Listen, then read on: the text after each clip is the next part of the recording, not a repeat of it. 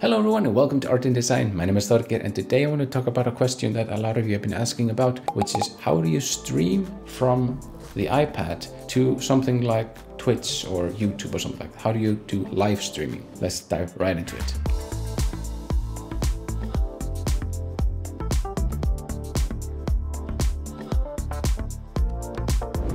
Okay, so first of all, let's talk about the programs to use. So the program that I use in order to receive the signal from the iPad, it's a program called AirServer for Windows. They also have AirServer for Mac, and I also think they have something like a separate device for it and for Xbox, so that's a thing. Anyways, so basically you just download this program and that allows you to send the signal from the iPad to the PC or Mac. Now I have already set this program up and I'm just going to show you sort of how I go about streaming. Basically what I do is I click on the icon here, I make sure everything's set up. This is the computer name, we can change it to something interesting like a YouTube video. Let's rebroadcast this device name and now press apply. And now once I pick up the iPad and I swipe down from the top right corner right here and tap on screen mirroring, you can see YouTube video just popped up right there. And that is the PC basically broadcasting, hey, I want to receive a signal. And once I tap on YouTube video, it says unable to play, but I think this is because I'm actually screen recording the iPad. So I'm going to stop screen recording the iPad and going to start screen mirroring. And as I do that, we can see it on the PC right over there. It's now, doing its thing. So I can swipe up and down and it's like really nice latency. It's pretty quick and colors are nice and the signal is actually fairly decent. You can configure the settings. So if you have a slow connection or a bad router or something like that, you can sort of tweak the settings in AirServer to maybe optimize for your specific use case. But anyways, we now have the iPad showing live on the PC. So that's great. Now what? Well, now we need a program to send the signal to Twitch or to YouTube. And the program that I use for this is Streamlabs. Now, I'm actually using Streamlabs right now in order to record this YouTube video. So if I was live streaming right now, this is what you would see. You can see the microphone volume reacting to my voice right over here. I've set up a couple of different sort of setups right here on the left. These are the setups. So if I want to look at just the iPad, I can click on this one and now I see the iPad. And if I tap on the iPad and interact with it, you can see it's reacting right there.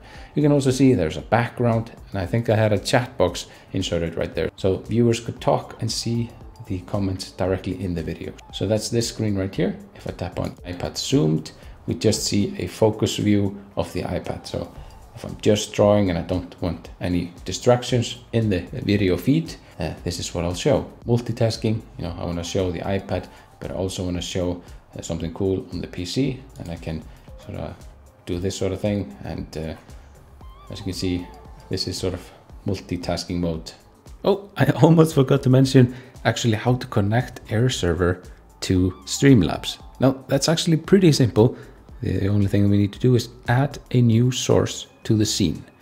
So if we tap on that, we just need to select window capture, and that is going to capture the window of AirServer. Select window capture, click add source, and then we're gonna specify the window that we want to choose. Now I've already configured this, so I can select this one right here. This is an existing source that I've already added, but for the purpose of this video, I'm just gonna click on add a new source instead, and let's just name it iPad and add the source. At this point, we just need to specify what window we want to capture, and that's gonna be this one right here, airserver.exe. Just gonna select that, and there we can see basically the preview of the iPad. If I interact with the iPad, we can see it update in real time. So that's pretty cool. And we just click done on that. And now we can just move it around, place it wherever we want. So up in the corner here or over here or just wherever we want. We'll resize it just like that. And yeah, that's pretty much how it's done. Now, one of the things that we can't see is my face. And that's because there's a camera pointing at me right there, but this camera is recording to an SD card. I need to take this SD card and put that into the video afterwards. That's just how I do it for the YouTube video. But if I wanted to live stream using this camera, specifically this camera, what I would need to do is I would need to use a device such as Camlink from Elgato. Now, Camlink, if you're watching, please sponsor. I would love to do a video about Camlink. It's a sort of relatively expensive device. It's out of stock. Maybe we can check out Amazon, how much it costs. Yeah, it's like 130 euros.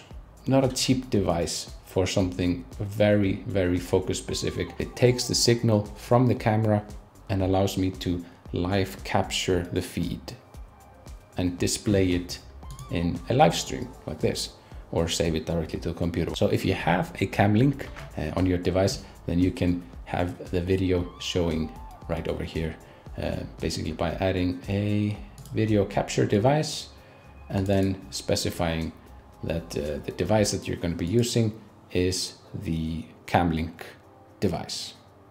Make sense? So I haven't talked about this thing right here. So these are the sources. This is basically what's going on in the video. This is what's actually shown on the screen right here. Now, mic, this is the microphone, and we can see it reacting right here. Desktop audio, that's basically the audio that is coming from the computer. The primary display is basically the display of my PC. So this is the main display, and that's the resolution. I can enable cursor to be recorded or not. So that's basically how you set things up. If you want to add another source, maybe you want to have an image in the bottom right here, maybe a logo, or maybe you want to have some fancy graphics, or videos playing or stuff like that. You can do all of that by tapping on the plus right here and add things. You can even add things like a tip jar, so people can sort of give you small donations. I'm not going to go into all of that in this video because this is not a Streamlabs tutorial video. You can check out other videos about that on YouTube. But this is basically what I use in order to stream to Twitch or to YouTube. And I like it. I really, really like it because it's easy to use and it has a lot of flexibility and allows me to record and add things with a click of a button. I can even assign hotkeys to these scenes right here. So let's say I want to focus on drawing something right now. I just switch to the iPad zoomed using a keyboard shortcut, and then I can just simply start drawing on the iPad. And just imagine that I'm streaming right now and you're seeing this live, and you can interact with me directly, ask me questions about anything you want.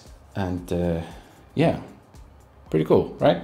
I did do a couple of live streams a few months ago, and I stopped doing those, I think mainly because it was just taking a lot of time to prepare them and focus on what I should be doing in the live streaming and all that sort of stuff. I had to just simply pick and choose what I want to spend my time on. But I really don't see enough Procreate artists streaming on YouTube or Twitch, so I just want to put this video out there to show you this is how it's done. Now just bear in mind that the setup of AirServer and OBS might take a little bit of a time to get things set up. There are things like the streaming key that you need to access. It's basically the key that is associated to your stream. You need to put that into Streamlabs. Again, there are full-blown tutorials about how to use OBS to stream to YouTube and Twitch. So just go ahead and check those out. I'll leave a few links in the description that should help most of you get started. But again, I can't vouch that it'll work for everyone. If you're working behind a VPN or something like that, sorry, I can't help you. But hopefully this video was helpful to those of you who want to do some streaming. So if this video was helpful, do consider subscribing. We do a lot of art and design related stuff on this channel. Like this video if you liked it. Other than that, I want to thank you all very much for watching. I'll see you in the next one. Take care. Have a great day. Bye bye.